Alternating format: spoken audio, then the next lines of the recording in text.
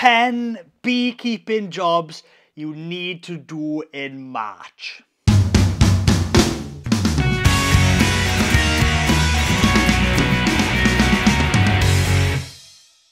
Hello, I'm Griffiths. Welcome to Winning Griffith. Here we do everything beekeeping, farming, countryside living, and we do reviews as well. Now, if this is your first time watching, welcome. Please hit that subscribe button so you're notified of when new videos are uploaded. So, today we're talking about 10 beekeeping jobs you need to do in March, and I may throw an extra bonus one in at the end. So, job number 1, and this is by far the most important job of this month. Heft your hives. Now, your bees are going to be starting to drastically increase numbers this month, and this is the month where it's critical. A lot of bees die in March because they're building up rapidly and there isn't enough food there for them. So if your hive isn't heavy with stores, then you need to add feed. Now, what kind of feed? In March, I would still be using fondant, but if the weather is warm enough, 12 degrees plus, then you might get away with syrup or sugar and water mixture instead. But my advice would be give them fondant, because say for example it's the first week of March, the weather is beautiful, warm, glorious, the bees will take syrup no problem. But what happens if it starts freezing in the night? What happens if the next week is promising cold weather? The syrup is no good for the bees then. They can still starve. At least with fondant, doesn't matter what the weather's going to do, they can still consume that fondant and survive and build up on it. Number 2, take out the Varroa trays if you keep your Varroa trays in over winter, and take your mouse guards off. No need to have them on the hive at this time of year. The bees are going to be building up rapidly. Any mice in that hive is going to be either dead or it's long gone out of there. It's not going to be tempted to make a nest or a den in a beehive from this month onwards. So get them out.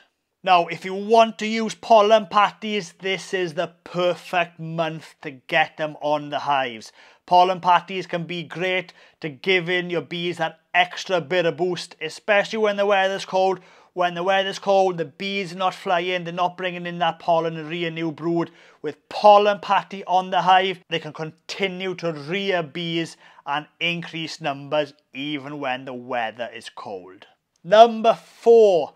Remove dead outs. Any dead outs you see in the apiary now, take them away from there. You don't want bees robbing them. So anything dead, take it back with you. Number 5. Are your spare boxes ready to go? Do you need extra supers because you've made increases last year? Have you got those boxes?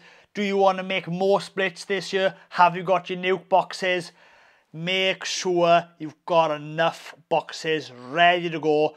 Once that spring honey flow comes in, you want those supers on the hive. The time to build your supers for the spring honey flow is long gone. Make sure they're ready, because once that honey starts flowing, those boxes need to be on that hive. Number 6. Any bits of kit you need that you haven't yet sterilised, do that now, because we are literally weeks away before you need all that kit. Number 7. Now, this is the perfect month to give your apiary its first cut. Cutting the grass now is a great time to do it. There's not a ridiculous amount of bees in there, so you're not going to get peppered with angry bees mobbing you when they hear that lawnmower or strimmer, and it sets the standard for the year. Keep it tidy in March. Hopefully you can keep it tidy right through the summer. Number 8. Do you need bees? If so, have you ordered your bees? Bee breeders and people that sell bees like myself are running out of nukes really fast. Don't wait any longer. If you want to buy bees or nukes, make sure you do that now. Number 9. Depending what the weather's like at the end of this month, you may be able to start inspecting bees as long as the weather is warm enough. Now, make sure that the weather is warm enough. There's no need to inspect your bees. If the weather's too cold, there's nothing to gain. There'll be hardly no drones in the hive at this time of year. They're not going to want to swarm. So the only reason you want to inspect your bees is to make sure they're healthy and alive. Apart from that, there's no splitting or queen rearing happening this month. The work is minimal. But as long as the weather is warm enough, you may be able to inspect your bees towards the middle to the end of the month. Number 10. Now, depending again on the year, hopefully it's going to be a good one. If spring comes in early and the dandelions come in early, you may need to get supers on the hive. Now, this is normally not the norm, especially where I am in Wales. I don't think I've ever put supers on a hive in March. But with global warming, seasons changing, etc., do be mindful of that. If you see the dandelions out in flower and the weather's warm, those supers need to be on the hive.